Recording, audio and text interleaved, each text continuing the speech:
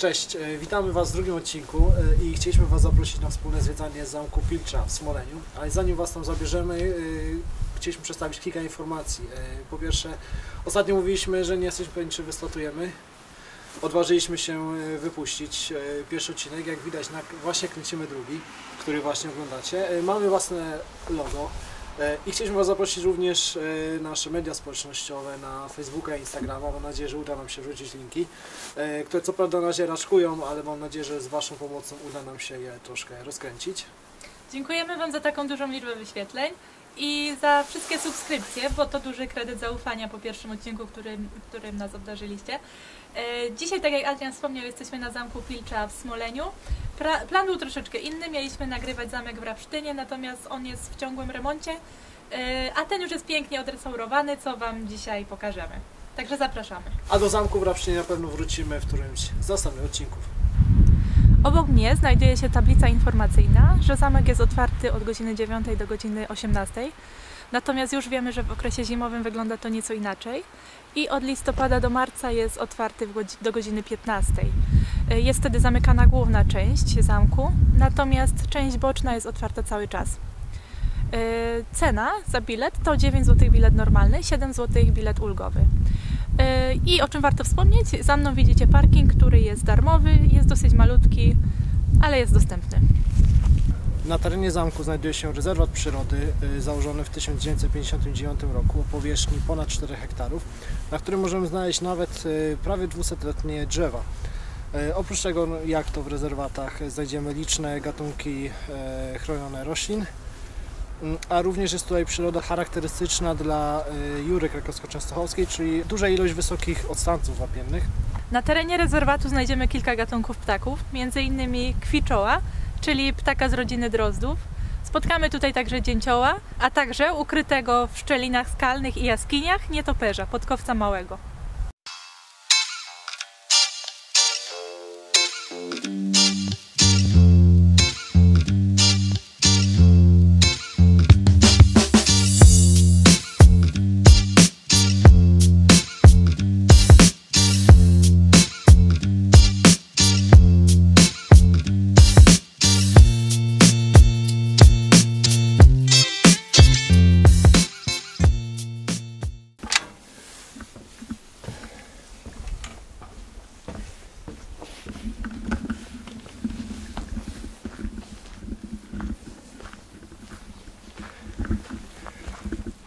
Jesteśmy, chociaż łatwo nie było. Główną częścią budowli była okrągła wieża, do której dobudowano dom mieszkalny, a na dziedzińcu wykopano studnię. Do warowni prowadziła jedna brama, do której z kolei prowadziły drewniane schody. Celowo wykonane z drewna, ponieważ były łatwe do zniszczenia w momencie zagrożenia.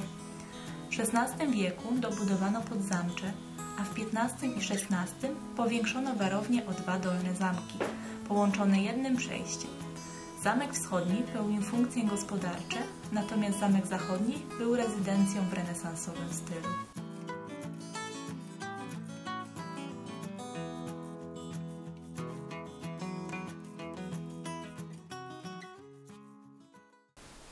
Tak jak wcześniej Karolina mówiła, wejście na zamek jest płatne, a dla tych, co próbują wejść bez biletu, zaoszczędzić 9 zł.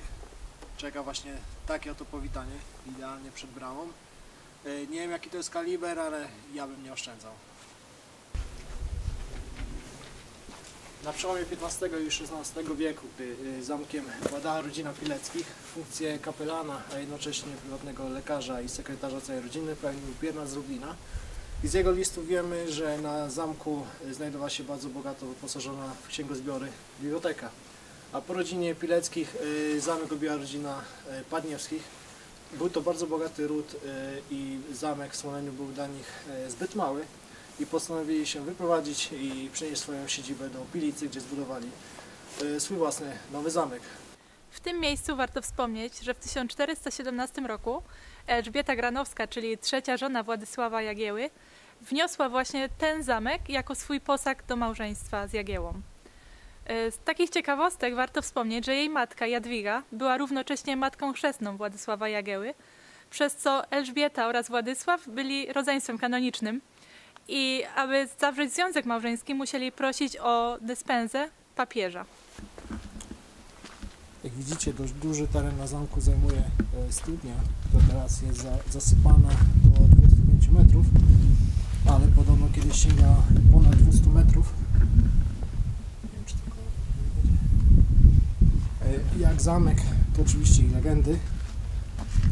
Jedna z nich głosi, że podczas wykopywania tej studni na jej dnie znaleziono skarby, ale jeńcy wykopujący tą studnię mówili się, że zachowają tajemnicę a propos tego skarbu, a każdy, kto chciał się wygadać, został wrzucany na dno studni. Podobno do dnia dzisiejszego możemy znaleźć ten skarb otoczony szkieletami ludzkimi.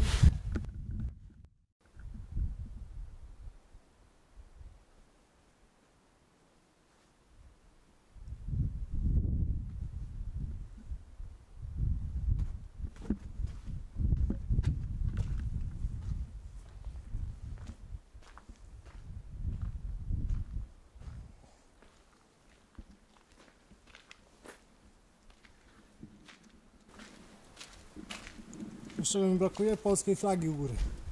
Chociaż zamek, na którym aktualnie się znajdujemy, wiemy, że został wzniesiony przez Ottona z Pilczy w połowie XIV wieku, to wiemy, że wcześniej istniała tutaj drewniana warownia, która spłonęła podczas walk Wacława II z Władysławem Łokietkiem o tron Polski około 1300 roku. Dodatkowo wiemy, że wzgórze, na którym się znajdujemy, było już zamieszkane dużo przed naszą erą. Wiemy to, ponieważ podczas badań archeologicznych są znalezione tutaj groty włóczni, datowane właśnie na te lata. Wejdziemy sobie teraz do góry, zobaczymy, jakie widoki tam nas zostaną.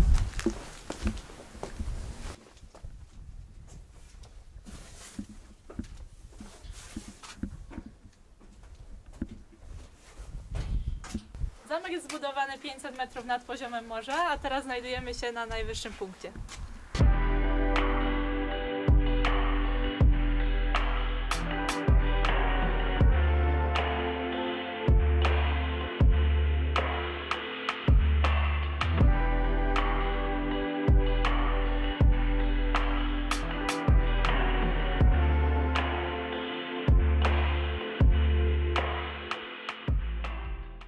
Pierwsze prace archeologiczne rozpoczęły się tutaj w 1997 roku i właśnie wtedy odnaleziono na terenie zamku 2 średniowieczne hełmy.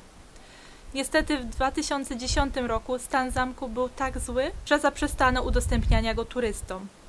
I dopiero w roku 2012-2015 trwały tutaj na szeroką skalę prace rekonstrukcyjne. Zamek został udostępniony ponownie do zwiedzania turystom w maju 2016 roku. W 1687 roku, w trakcie walk o koronę Polski po śmierci Stefana Batorego, arcyksiąże Maksymilian Habsburg wraz ze swoimi wojskami zdobył właśnie Zamek Pilcza, a jego wojska niestety splądrowały zamek doszczętnie. Kolejnej dewastacji dokonali Szwedzi podczas najazdu. Współcześnie o dalsze zniszczenie możemy obwinić tego oto pana, ponieważ w latach 90. Teleexpress podał informację, że na Zamku Pilcza znaleziono skarb, co jak możecie się domyśleć przyciągnęło masę domorosłych poszukiwaczy skarbów, którzy chcieli się szybko wzbogacić. Przez swoje poszukiwania doprowadzili do kolejnych dewastacji zamku. Wejście do zamku zostało odtworzone w trakcie trwających prac badawczych i archeologicznych, a bazowano na obrazach i rycinach. Jednym z takich obrazów jest obraz jednego z kossaków, który malował na tle właśnie tego wejścia feldmarszałka armii austro-węgierskiej.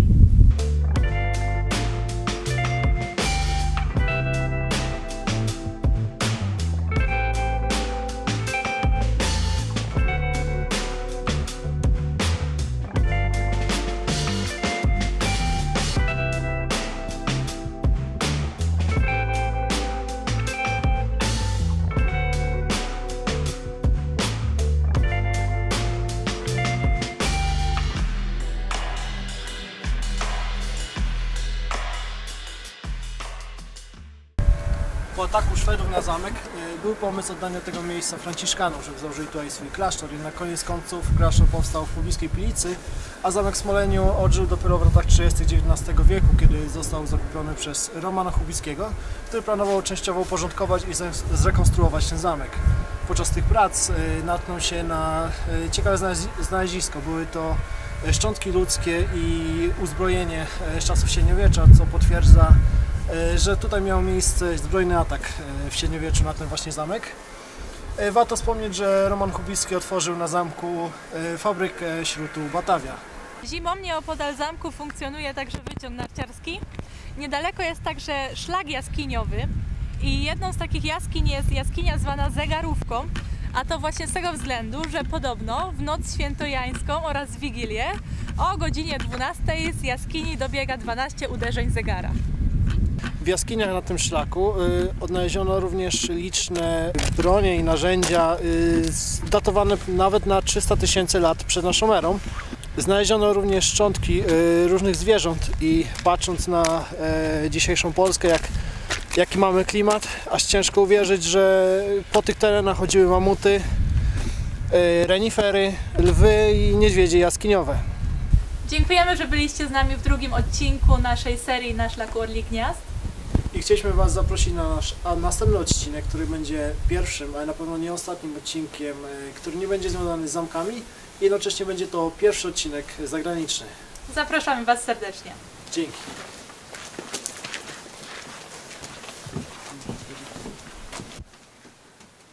A teraz oficjalnie zamykamy drugi odcinek.